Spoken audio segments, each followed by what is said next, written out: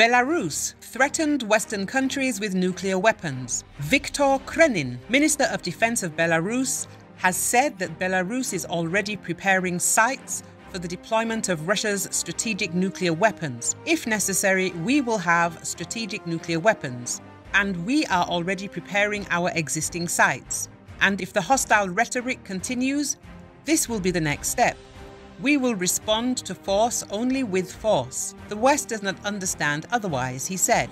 He has added that only the Russian side will be able to use the tactical nuclear weapons that will be deployed in Belarus. At the same time, Krenin has pointed out once again that Belarus has prepared equipment and aircraft that can carry nuclear munitions, and Belarus has also received a modern Iskander missile system which is also capable of using missiles with nuclear warheads. And next week, according to the Belarusian defense minister, the preparation of the relevant Belarusian unit in Russia will be completed.